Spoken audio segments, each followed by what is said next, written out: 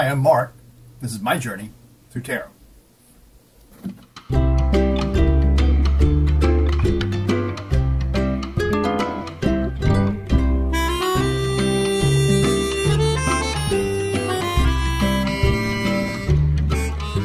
So we're going to talk about the firm. Do we know who the firm is? So apparently this is the group of folks, the organization, the structure that kind of runs the royal palace, that kind of tells royalty what to do. And it looks like that the firm has a reckoning to deal with. So it seems like there's somebody to tell everybody what to do, even royals. And apparently these folks have just turned over the decisions of everyday life to people who are not royal, who make decisions for them, who suggest to them what they should do, and probably behind the scenes orchestrate what is going to happen. And we all find these people in jobs that we have. And it's no different than the political game playing that you find in any work environment. Unfortunately, the consequences of what the firm decides reach pretty far. And for this reading, we're going to use the Spellcaster's Tarot. This is one of the first decks I got, and I really love it a lot. It has a wonderful art in there. The little booklet that comes with it is beautifully illustrated, and it looks exactly like the cards, as a matter of fact, and nice suggestions as to how you can interpret those cards, which means a lot. I mean, after all, someone sat down with their brain working and looked at what they had to accomplish and said, for this image, this is what I'm going to use. And why is that important? Because we're talking about artists. And artists are creative people, open their mind up to their intuitions, actually. So I think when you're looking at some really beautiful art, you have to keep in mind that it's not just a happenstance. You know, it's not something that just someone threw up on a page. It's actually, you know, their intention that went into that. It's their thought. It's their corrections. It's everything that we all do every day in our lives. We're all artists of our own destiny. And so when we look at cards like this, you can't help but think that if it was your job, if it was your task, let's say you're just a regular artist who maybe paints still life, or you paint people, or you paint landscapes, whatever it is, when you look at that, you're giving it an interpretation, and you're putting it down on that paper, and you're not done with it until it pleases you. And what is it that tells you that it's time to go ahead and move on and leave it where it is and say that this is complete? It's your intuition. It's your judgment. And what are we talking about with these cards? We're talking about intuition. We're talking about judgment. And what they have in common is the common goal of the written interpretations that the various artists are trying to illustrate. So for the firm, now if you're not completely sure, the firm is how the royals refer to the structure that runs their life, not only their personal lives, but also their public lives. So, and we learned that from the interview that we saw with Harry and Meghan. So 6 cards off the top. Then we're going to leave 4 for the end of the reading. We're going to take them out and finish off everything that we're dealing with today. I wonder how this will come out, the firm. I guess we'll see. So here we go. Signifier card for the firm that runs the British royal family. So this is the 5 of Wands, and this really looks appropriate. Can you see what's going on here? These people, most of them are blindfolded, and they're swatting at this nest of hornets, and almost going to knock each other out with abandon. And there's just one person to the side here that seems to have their eye on the prize, and they're holding onto their wand. So maybe there's someone in that firm who is really paying attention to what's going on, but with all the chaos, they're just standing back with a smile on their face and saying, well, what can I do? Let's hope that that person can help influence what happens with the firm. The challenge to the firm then is the 8 of Wands, and exactly what this organization does is deal with all of the issue, all the motion, all the fire, all of what's happening to that to those royals, and then they soar off and hopefully help them make the correct judgments. So that's the challenge to all this argy-bargy, like my friend Lena Rodriguez from Tarot Down Under would say, is all the challenges that they face. And you know, you have to give it to them. If you're in charge of that organization, that's a tremendous responsibility. So here we go.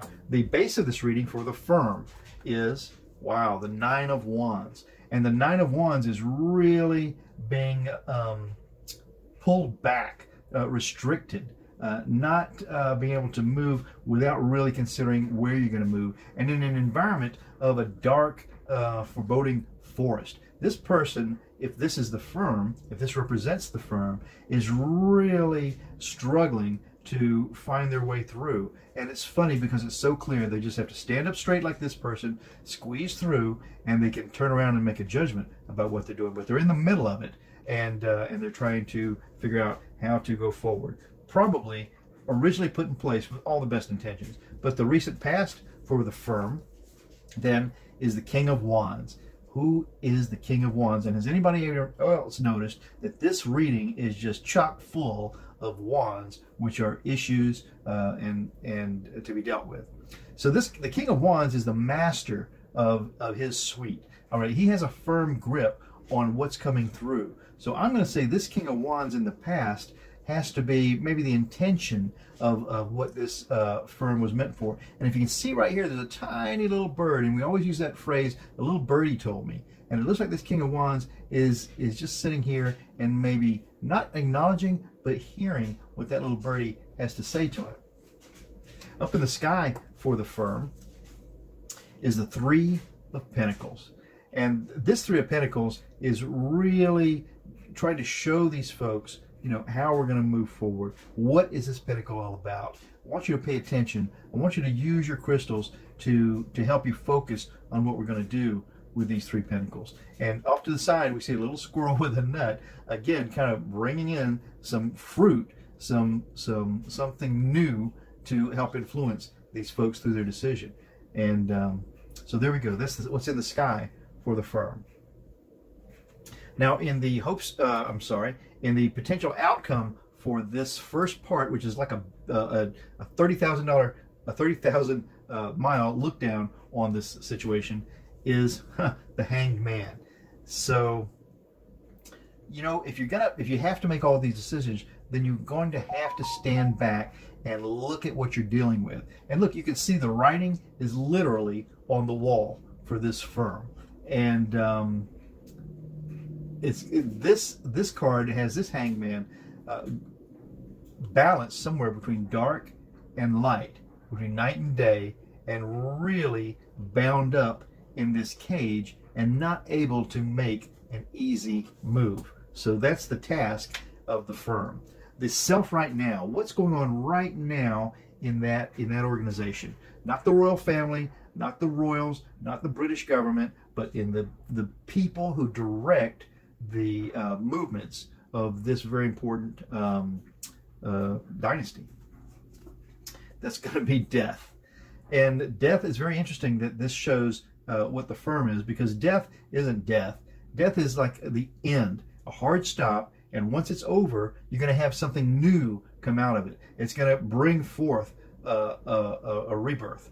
And so the self of the firm right now is, I think it's suffering a slow and painful death. The environment that the firm is in, however, is the Two of Wands.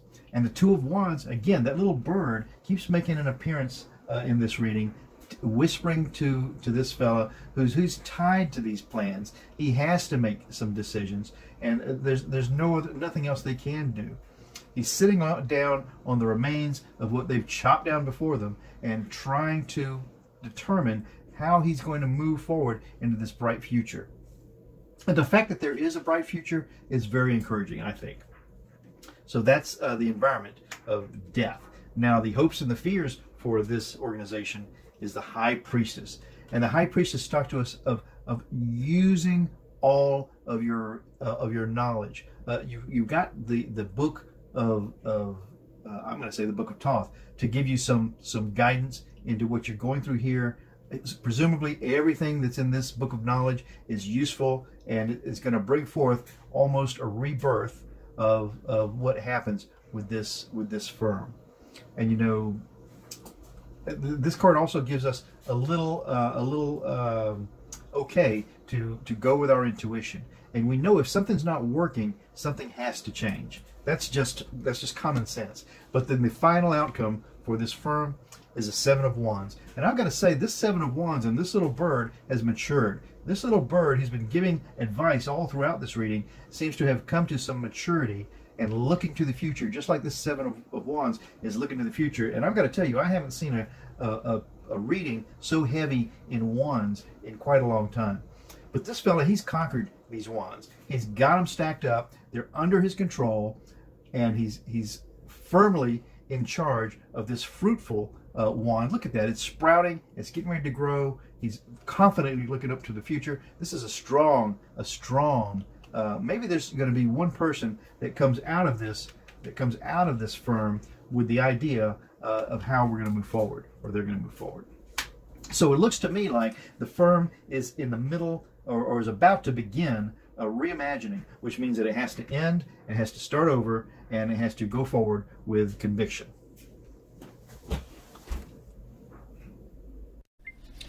You know, I have to say I'm very comfortable with this reading for the firm. It seems to me that it's said everything that's obvious that has to happen. When you've got a machine that's running your life that's not working, you need to stop that machine, retool it, maybe put in some new parts, and get going again. And I think that's exactly what's going to happen with this firm. I think they're going to look at their intuition, and they're going to say, look, it's obvious that something has to change. We've got who we need, and this person right here who's not engaging in the idiocy of swatting at a hornet's nest while you're blindfolded. He's just observing everything that's going on, and then with guidance moving forward.